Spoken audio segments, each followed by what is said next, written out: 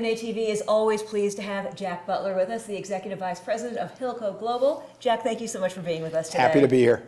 For those who may not know so much about Hilco Global, give us a little bit of background, please. Well, we're a company that has 21 discrete businesses operating around the world. We buy and sell assets. We value assets. We consider ourselves sort of experts on the left-hand side of the balance sheet. So when you're thinking about businesses both healthy or distressed that have non-core assets, non-core businesses, things that need to move, we're a company that invests in those things. We use our own capital and work with other people and co-invest in situations. You mentioned to me earlier that includes 5 square miles of Baltimore. Tell us about how that came to be. Well, over the last number of years, we've made an investment in something that's now called Trade Point Atlantic, which originally was the Bethlehem Steel. For 125 years was the Bethlehem Steel plant. We originally bought the rights above the land, and then we eventually bought the land. We're now redeveloping it into a logistics port. So by sea, by land, and all that goes into logistics. So it's a very exciting opportunity for us. We think it'll bring back 10,000 or more jobs to the Baltimore community. It's something we're excited to be involved in. That is fascinating. Let's talk about Chapter 11 filings for a while. We know that they've been going down since the recession. The number has gone down. Do you think that'll remain the same, or what are the factors as we go into the rest of 2016, 17? What do you think the forecast will be with defaults? Well, I think you have to look at whether you're talking consumer or small business bankruptcies or large cases, right? I think all of them have different tracks. I'll focus really on business bankruptcies, and I think sort of in the middle market, you're going to see a slight uptick in that, but not, I think, a lot, because there's still a fair amount of liquidity in the middle market. I think when you look at the various industries, I think energy, including coal and some of the other energy-related businesses, are going to probably lead the pack in terms of filings in 2016. I think most people expect there to be an uptick. That doesn't mean that there's going to be a huge expansion in Chapter 11 cases where they're going to be sort of long-term reorganizations. I think people continue to believe that, and investors like we are involved in, we believe that, to try and undo the uncertainty, cost, and delay, a faster conclusion to a Chapter 11 is generally a better one for investors. And so I think you're going to continue to see the pace maintained in Chapter 11 cases.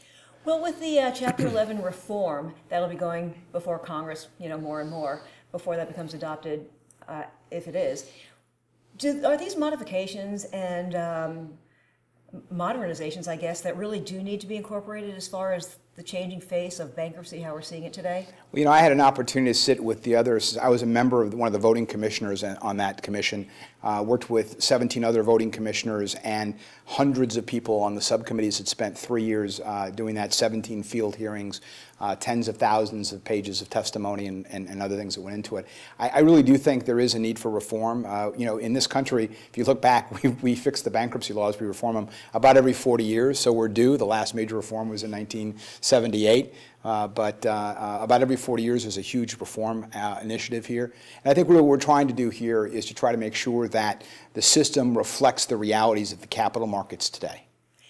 Everyone, of course, is buzzing about energy right now, oil prices. Do you think that the oil prices will begin to come up, level off? Well, look, I'm not there's a lot of economists and a lot of people, if everyone knew the exact answer to that question, people would be making a lot of money in the markets, right, at this point. I think actually what's going on is there are a lot of global factors to why prices are what they are.